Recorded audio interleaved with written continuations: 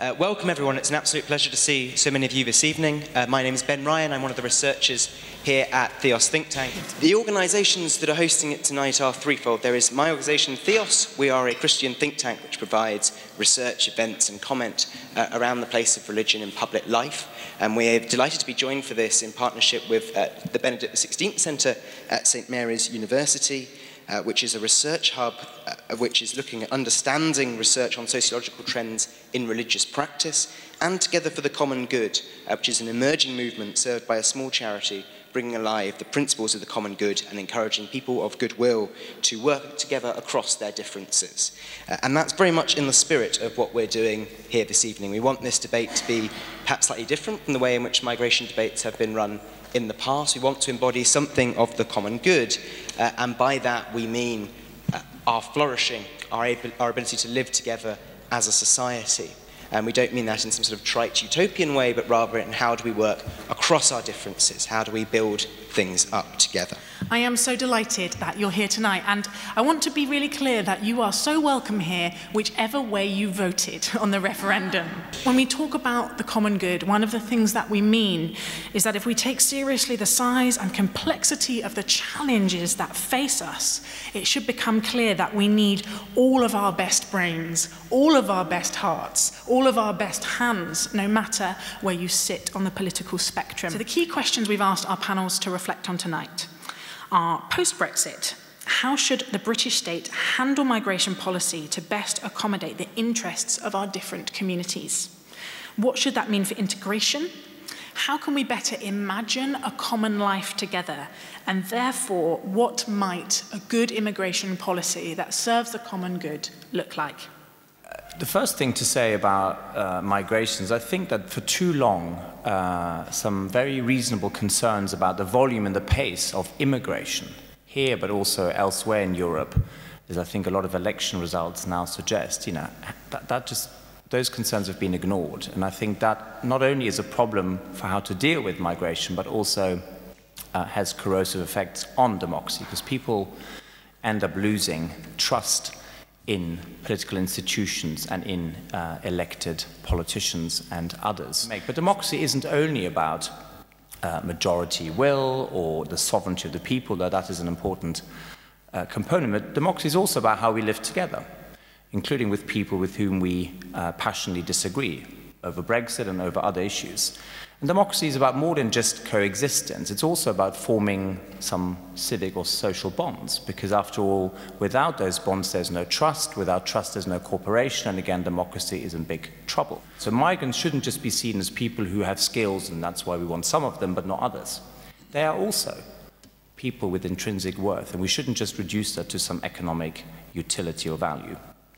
The common good isn't simply about, as I said, just adding up things. It's about what enables us to live and flourish together. So it's about much more than just wealth or power. It's about that which enables us to live out all of our talents, our vocations, and be valued as unique persons.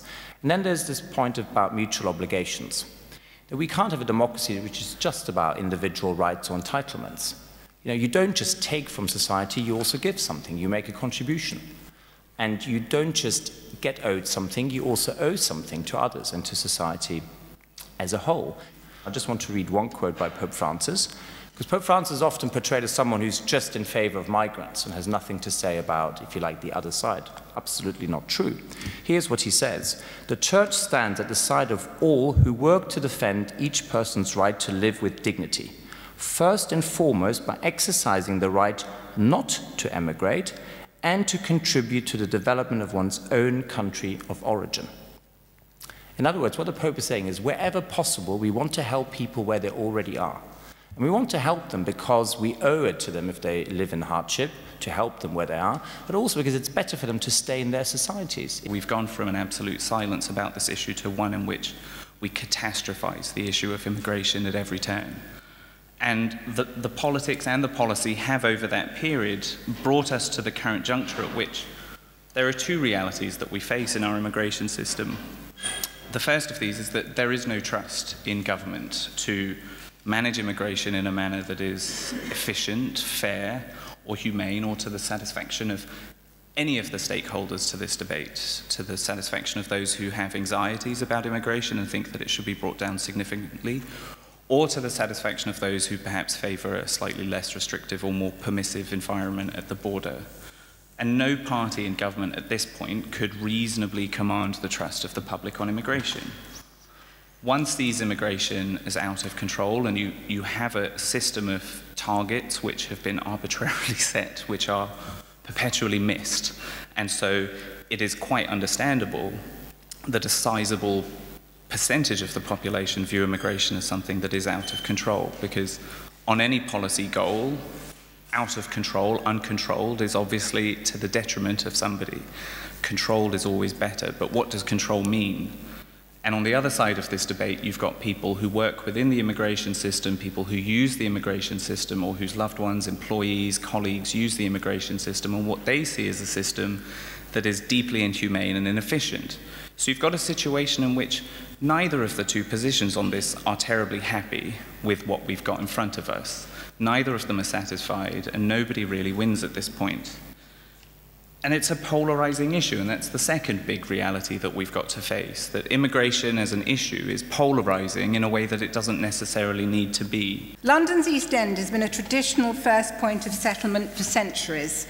In most instances, and there of course have been exceptions which we can discuss later, when the migrant presence becomes too visible and too numerous, compassion and tolerance turn to intolerance and discrimination. At the end of the 17th century, having donated money to help the Huguenot refugees, Samuel Pepys remarked, "We do naturally all hate the French." Concern over numbers and the migrant impact on national identity is not new to the 21st century.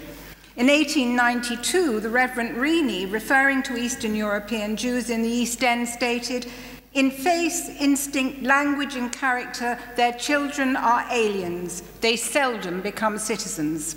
In 1982, the focus was on Bangladeshis. There is no doubt that the feeling of insecurity and of being unwelcome persists in all areas where there are European migrant workers. Some are considering going home, others are unsure, though there are those that say they will stay in Britain. Britain is their home. EU citizens are still entering the UK, though that number is falling, while that of those leaving is on the increase.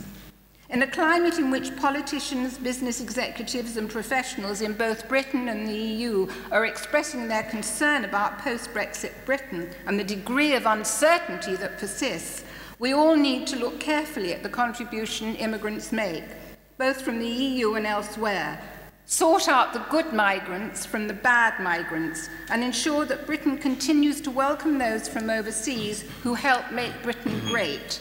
I think we need to recall that it's only about 3.5% of the world's population who live permanently in countries other than the one they were born in. The world is not actually on the move. As I think Adrian said earlier, the vast majority of people want to stay in their countries and want to develop them, want to reach the kind of levels of wealth and freedom and openness that, that our society has achieved over many hundreds of years. People, because the world is now so much more visible and transparent through the internet and so on, many people in poorer countries, rather than are impatient, understandably impatient, to have the good life now and not to wait for the 3 or 4 generations that it might take for their countries, say, I don't know, Uganda, say, to become a country that in some ways is like Britain. And as I say, that is a completely understandable thing, but if we allowed that to happen, then I think it would weaken Uganda, because, of course, they would be losing many of their most educated and dynamic people. Indeed, there is a settled will on this issue, and it has been pretty clearly settled now since large-scale immigration took off again in the late 90s. And that settled will, which covers about 70–75% of the population, think that immigration has either been much too high or a little bit too high over recent years. A lot of people are anti-mass immigration. Relatively few people are anti-immigrant, I would say. And these are very, very different things. And I think the vast majority of people accept the idea of the moral equality of all human beings.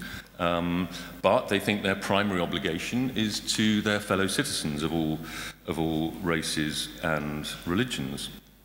So like I say, we've been living in this period of extraordinary openness, and the Home Office receives 2.6 million visa applications every year, when often for very short visits, visitor visas, and we still have net immigration of about 550,000 a year. Like I say, these are absolutely extraordinary levels, and we are going to become a little less open. This degree of openness and the extent to which it was ignored by the anywhere classes is one of the things that has led to Brexit. And people have pushed back. They want a rebalancing. They don't want to live in a closed society. This idea that kind of left v right has been replaced by open v closed is incredibly self-regarding way of looking at it, I think. No one wants to live in a closed society, but they want a form of openness that reflects their interests more. And they don't want to feel that national social contracts have been undermined, as many people do feel. In order to have a functional and effective immigration system, we need it to serve the interests of the indigenous population as well as the immigrants. And this needs to be implemented by the shared interfaith values with the aim of welcoming others and building a common and prosperous life together. So here are the other important aspects. I would add that this should be a qualitative welcome. So this presupposes the expectation that immigrants become fully fledged members of the community and thus integrated and happy members. Controlled immigration is the way forward. Controlled immigration is the only way we can ensure we have a full and thriving workforce which can contribute fully. And the controls also should be around cultural diversity, gender, ethnicity, sexual orientation and economic status, all of the protected characteristics. It's so important to have a net migration target. The principle of a target will help to hold the government to account and give them a benchmark aim around which policy can be shaped. We need active social cohesion efforts and integration. So from my own experience at the grassroots, the language barrier is an important part of this. Common language is a key mechanism for integration and for full participation in the national and political life here. And the immigrants will benefit from the knowledge of the language, and language is also a unifying force and helps to bring friendships. I feel that Britain is a very welcoming nation with a rich diversity, and to continue to welcome immigrants effectively, we need a scale and a pace that will allow us to do so in the best way possible.